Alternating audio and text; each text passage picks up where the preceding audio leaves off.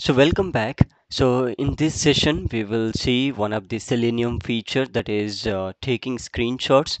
So Selenium 4 providing two new types of taking screenshots. One is it is a taking a full page screenshot, and it is only available for Firefox driver only. So if you are using Firefox browser, then you can take a full page screenshot.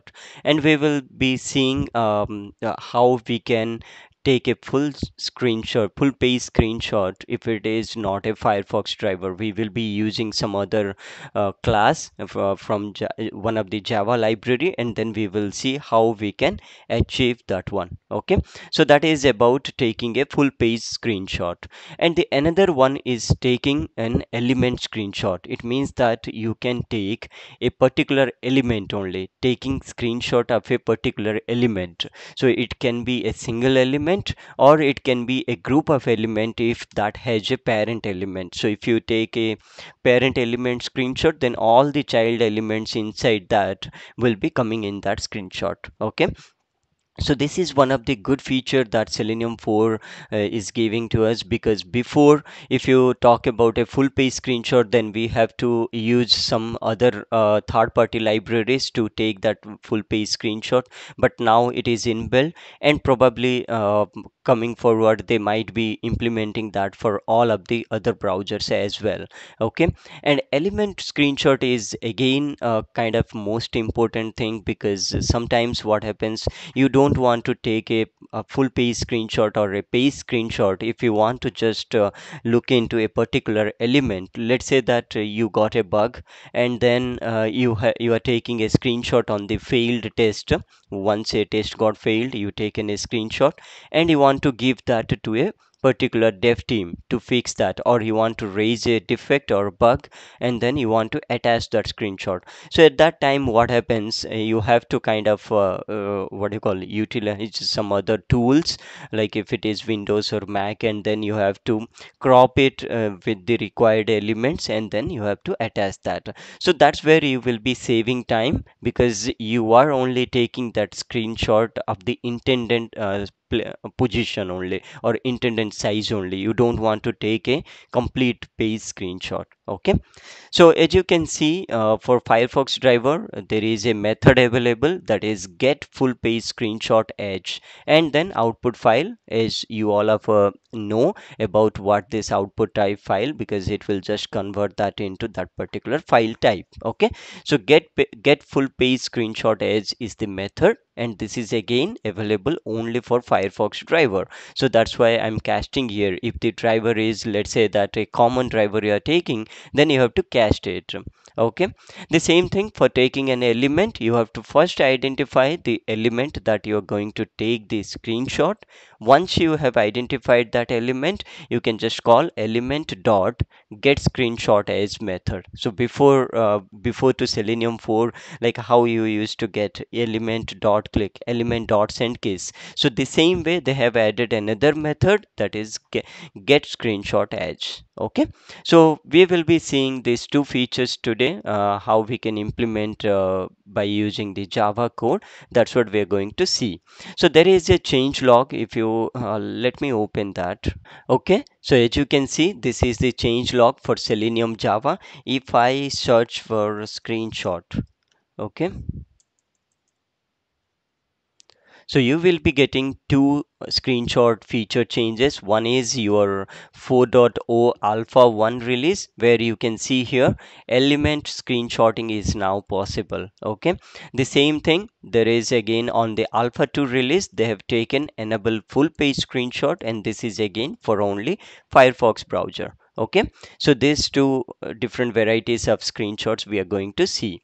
Okay, so before going to that, let me just give you an heads up about, because we were talking about if a test case is failing, then what you need to do. So if a test case is failing, then how do you take that screenshot? We have already discussed about that. So as you can see, if your login is failing, let's say that, and you want to capture that particular error message, so what do you want to do? First, you want to check in the try block if it is logged in successful, then you just proceed with that. If it is failed, then you have to just print something, because if it is failing, then it will go, the control will go to the catch block, right? See, fail means what? You are not getting the expected element. It means that it will throw you an exception, probably a no such element exception, or a timeout exception. So based on that, in the catch block, we have to capture that screenshot, and this will be going to the specified directory wherever you are using.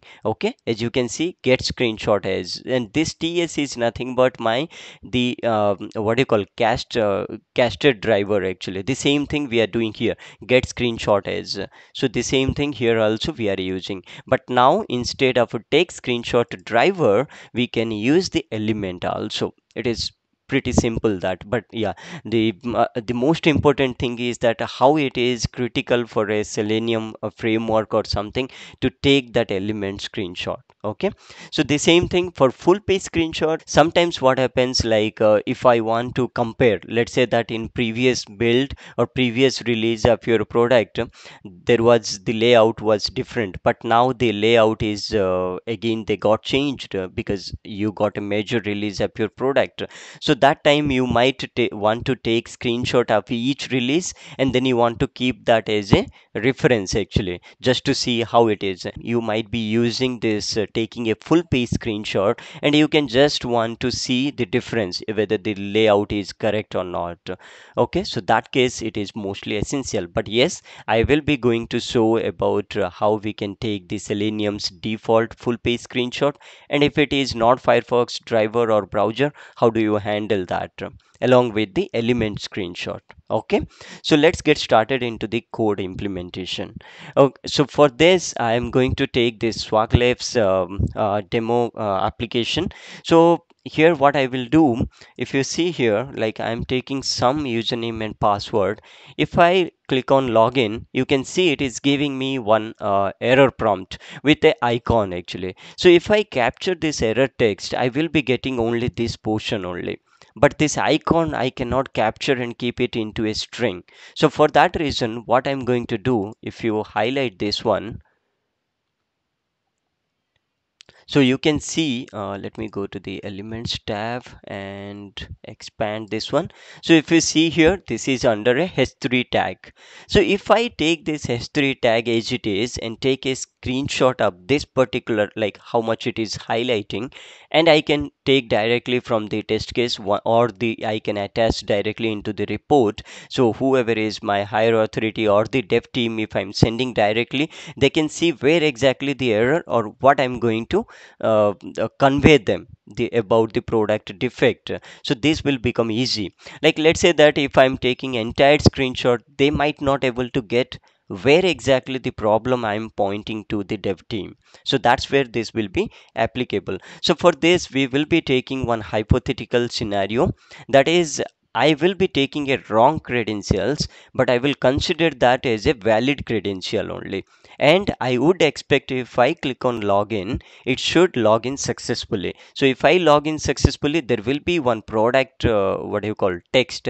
I will be identifying that. If that is identifiable, then my test case is passed. If that is not there, then it would fail. The same scenario, just to give you an heads up, let me show you that. So if you see here, we are taking the same thing only. So here if you see, there is nothing but one product label. If it is identifiable, then cross, I mean I don't want to take a screenshot. If it is failing, it means that if I'm getting some kind of that error, then here what I'm going to do, instead of taking that page screenshot, I want to take that h3 tag screenshot only, this one only, this particular screenshot, and the code will remain same like whatever we have discussed here. Okay, so let's see that. So let me switch to IntelliJ.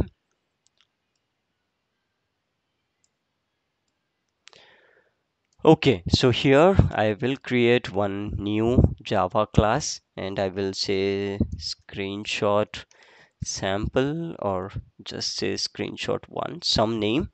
Okay, and here what I will do, I will first write the before method concept here, where I will be just logging in to the application, or I will be like launching my driver or Firefox browser, and then I will render that particular application. So for that, what I will do, I have already this one. Oh, okay, so these both names are same.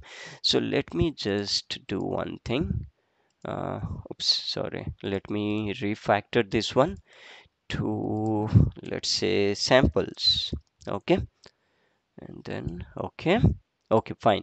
Now here what I will do, these are pretty simple things, so I will be copy pasting as it is just to save time.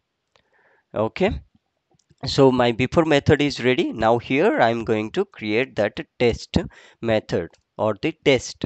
Okay, and here I will say, let me copy paste that portion as well, because this is very straightforward. There is nothing much here we have.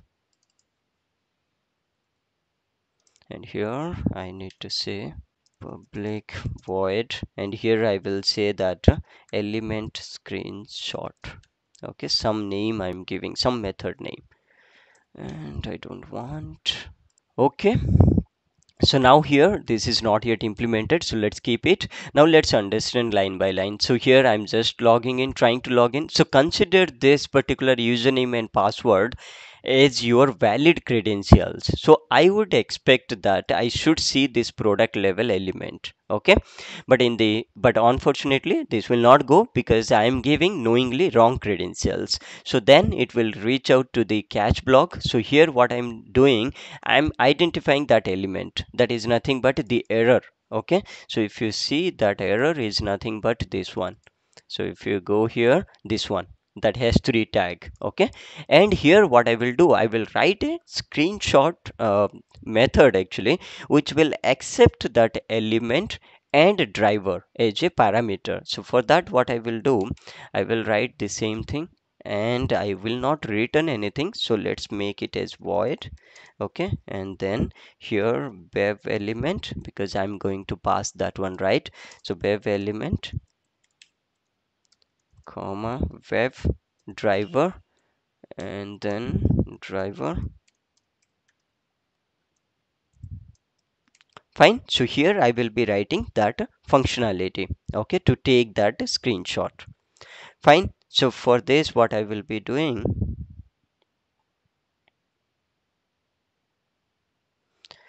okay, so what I will do first, I'll take a file object and let's make it as a new img equal to, I will take, because I told you they are providing a get screenshot as method as a outer box, so I need not to do anything, but this will accept a particular parameter that is nothing but my output type dot file. Okay, so this is the syntax actually. So for this, let me import this file. Okay, file class I have imported. Now here what I will write, as usual, the try block only. You all know about how it was before it was happening, so the same thing here I will write the logic for the try catch block. So for this what I will do, again let me go here, and I have already this one, so I'm just copy pasting this line. This should stay under the try block, and then this will, yeah, just e dot, and here what I will do, exception e, and here let me just print track trace, print stack trace. Okay, so that much, and let me just import that exception. Fine, okay, so let's try to execute this code. Okay, so for this is a test method, so I can directly right click and run as, and you can see I'm taking Firefox driver here. Okay, even you can take Chrome driver also. For taking element screenshot, there is no problem, you can take anything. Okay, so now it is entering the username password, and you can see it is throwing that error, and now it will take that screenshot, and yes, it closes the browser as well. So now if I refresh this one, just a second.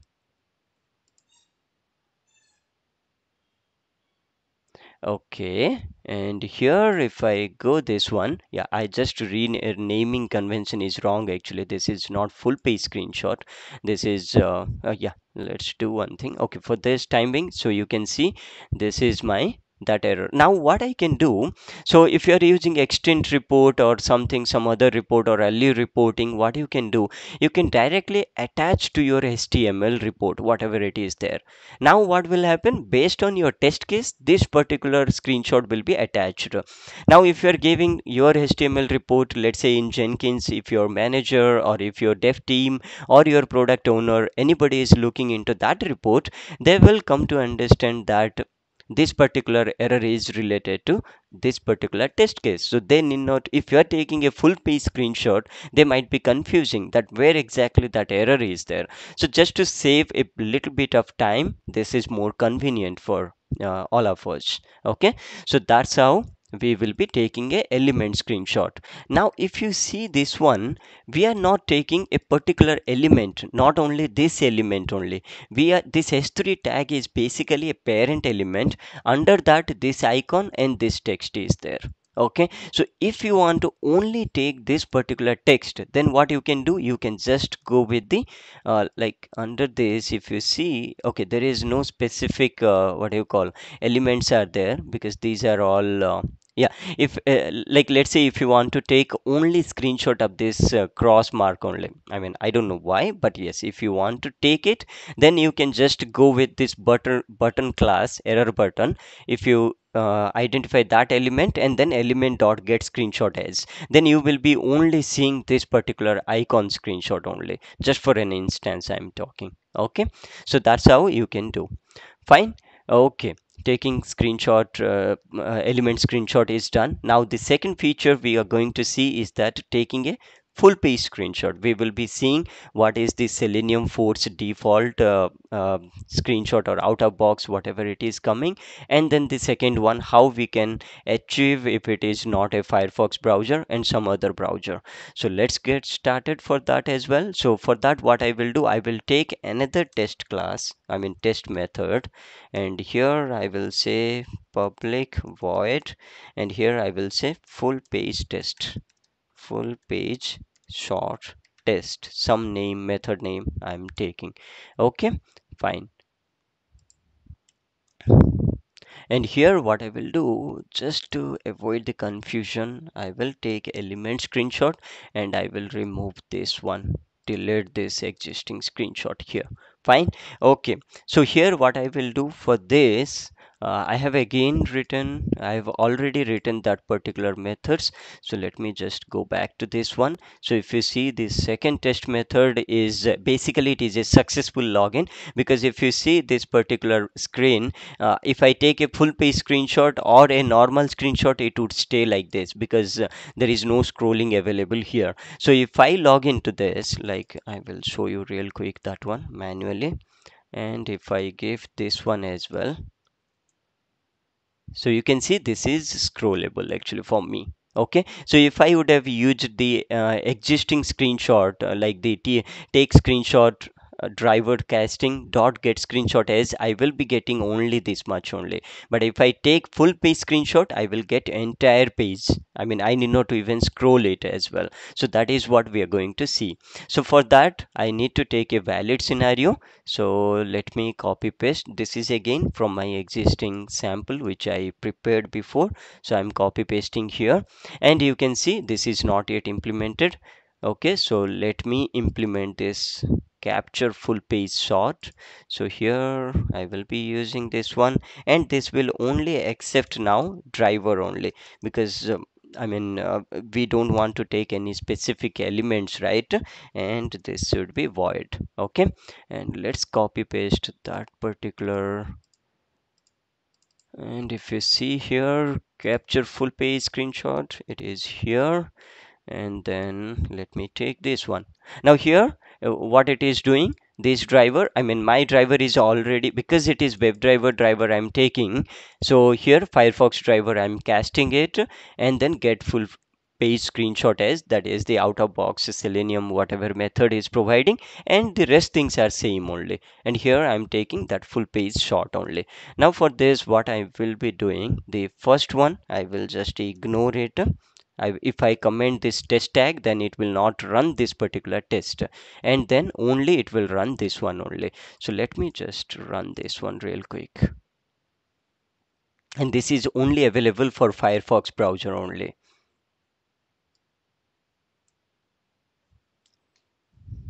Okay, logged in, and it should take a full page screenshot.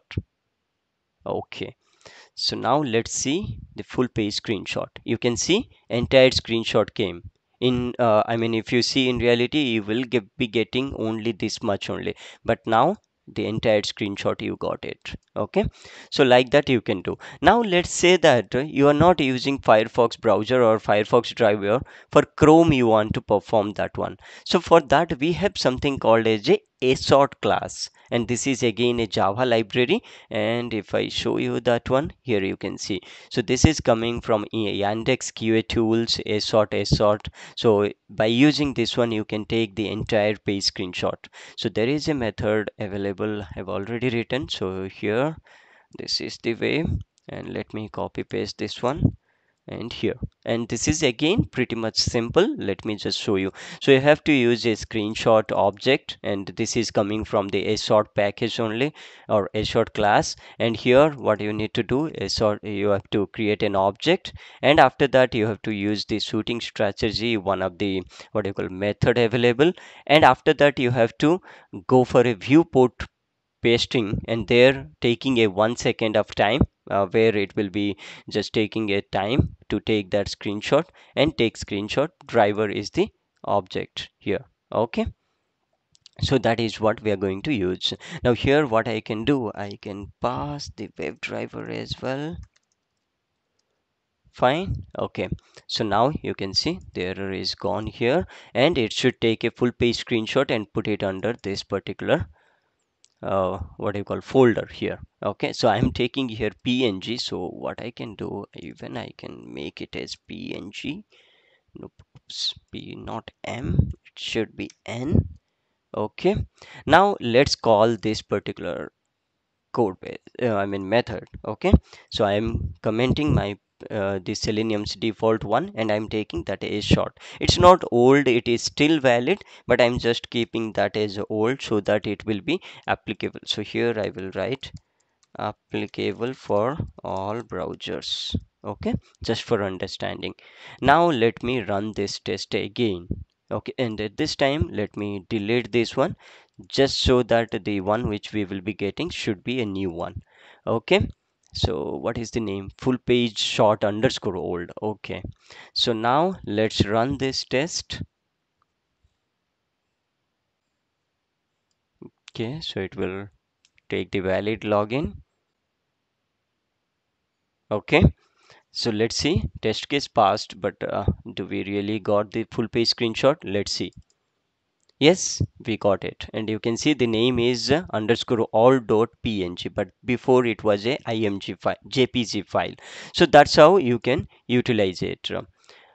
Fine. So that's pretty much the about the screenshotting feature for the Selenium 4, and I will be posting a blog on this so that you can get the entire code base, and give it a try, and try to edit even your existing code base, because while we were discussing about Selenium features in our blog, I told that you can take a copy of your existing code base and then put it into another folder, just for to be safe, to stay safe, because it might not impact your real-time code base. And then you can just use all these features and try to update your code with the new features and see how this reacts.